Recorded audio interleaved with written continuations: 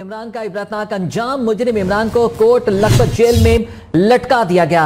आपको breaking news से आगाह कर रहे हैं। जैनब कत्ल केस, मुजरिम इमरान का इबरतनाक अंजाम, इमरान को कोर्ट लखपत जेल में लटका दिया गया है। तख्तादार पर इमरान को लटकाया गया है। आपको यहां पर बताएं कि इमरान कसूर शहर का रिहायशी था और 7 साल जैनब अंसारी का ये मोहल्लेदार था, जिसने जैनब को कत्ल करके उसकी लाश को कचरे के ढेर पर फेंक दिया था। और तफ्तीश फिर शुरू हुई थी। इस सारे मामले की तफ्तीश के दौरान में इमरान ने तमाम 8 बच्चियों के साथ ज्यादती के बाद कत्ल का एतराफ किया था। और इस तमाम मामले में सिर्फ इमरान को ही आज तख्तेदार पर लटकाया गया है। उसे आज फांसी दी गई है, क्योंकि जब तफ्तीश इससे की जा रही थी तो उस दौरान में इमरान के मुताबिक वो इस इंसानियत फेल में तन्हा ही शामिल था। तो उसका कोई और साथी इस घिनौने फेल में उसका शराकतदार नहीं था। इस वजह से आज उसको जो है वो तन्हा को ही तख्तेदार पर लटकाया गया है।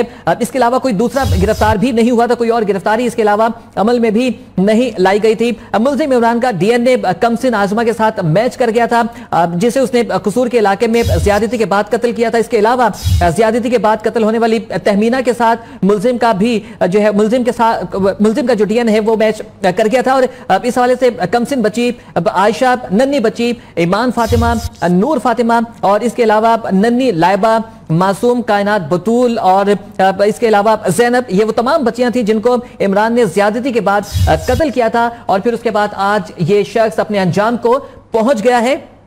आपको यहां पर बताते चलें कि जैनब को ज्यादती के बाद कत्ल करने के केस में भी जो है वो इसका डीएनए मैच कर गया था। और फिर इमरान का डीएनए जैनब के अलावा बाकी तमाम जो मजीद 7 कत्ल की गई बच्चियां थी उनके लाशों और कपड़ों से 100% मेल खाता था। और इस मुलजिम से जब इब्तदा में पुलिस ने तफ्तीश की थी तो इसे इब्तदाई तफ्तीश के बाद छोड़ दिया गया था। उसके बाद ये फरार हो गया था, पाकपतन फरार हो गया था। ताहम इसको फिर दूसरी मर्तबा गिरफ्तार किया। इमरान को पाकपतन से फिर पुलिस जाकर गिरफ्तार करके लेके आई थी। और फिर इमरान को उसका डीएनए जो है वो लिया गया और फिर उसके बाद मैच होने के बाद उसे गिरफ्तार किया गया। गिरफ्तारी के बाद डीएनए के दोबारा नमूने लिए गए और जिनका मवाजना तफ्तीश के दौरान में जो हासिल होने वाले मुमकिन कातिल के डीएनए थे उससे मैच किया गया था, जो कि 100% मैच हुआ था।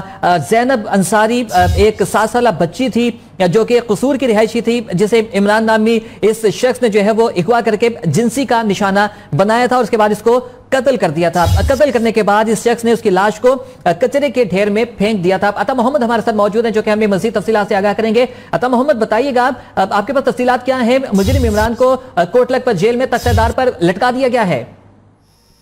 शबी जो है जैनब के कातिल मुलजिम इमरान को जो है तख्तादार पर लटका दिया गया है, क्योंकि जेल इंतजामी की जानिब से 5:30 का वक्त दिया गया था। जैसे ही 5:30 हुए हैं तो उसको जो है तख्तादार पर लटका दिया गया है। इससे जैनब को जो है इंसाफ मिल गया। इससे कुछ देर पहले जो है जैनब के वालिद भी यहाँ पर आए थे। अब जो है उसके वुरसा जैसे ही चंद मिनट बाकी थे फांसी के, तो उसके जो जैनब का जो कातिल इमरान है उसके वुरसा भी यहाँ पर आए थे एम्बुलेंस लेकर, और उसके दीगर दोस्त भी थे जो यहाँ पर उसके जो डेड बॉडी को लेने के लिए आए थे। जबकि जेल इंतजामी की जानिब से ये कह दिया गया था कि जैनब के कातिल इमरान की जो डेड बॉडी है वो 6:30 पर जो है उर्सा के हवाले कर दी जाएगी। इस वक्त जो जैनब के कातिल इमरान है उसके जो उर्सा की जानिब से इंतहाई गमगीन जो है वो देखने में आ रहे हैं, उनके आंखों में आंसू हैं। और जबकि इससे पहले आपको बताता चलूं कि जो है जो जैनब के वालिद थे उन्होंने भी मीडिया से गुफ्तगू की है, तो उनका भी ये कहना था कि जो है इस वक्त मुझे यही लग रहा है कि मुझे इंसाफ तो मिल गया, लेकिन मेरा दिल जो है काफी गमगीन है, क्योंकि मेरी जैनब अगर जिंदा होती तो वो जो है 8 साल चंद महीनों की, लेकिन अब वो जो इस दुनिया में नहीं है। हाँ, अलबत्ता मुझे इस बात पे मुतमईन जरूर हुकूमत वक्त से,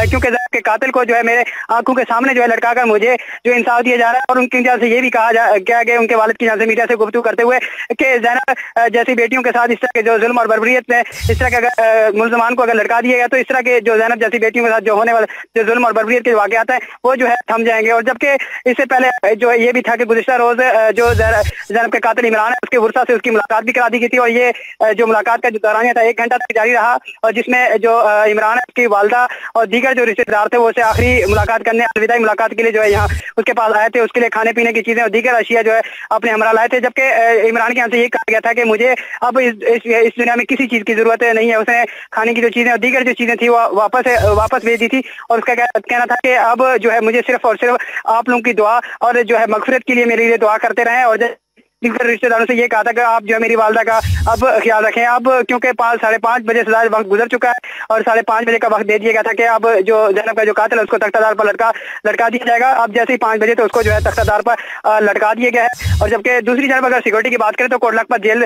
के आसपास जो है रात गए से जो है पुलिस की जो भारी नफरी थी वो तैनात कर दी गई थी, जबकि कोट लखपत जेल की जानब आने वाली जो तमाम तर रास्ते हैं वहाँ पर पुलिस की भारी नफरी जो है वो तैनात कर दी गई। जगह जगह जो पुलिस एहलकार जो है वो तैनात कर दी गई। किसी भी गैर मुतल्लिका शख्स को यहाँ पर आने की इजाजत नहीं दी जा रही। जबकि ये भी देखा कि हमने जो जैनब के जो बुरसा थे उसके वाले जब यहाँ पर पहुंचे थे तो उनको जो है भी जेल के अंदर दाखिल होने नहीं दिया गया था।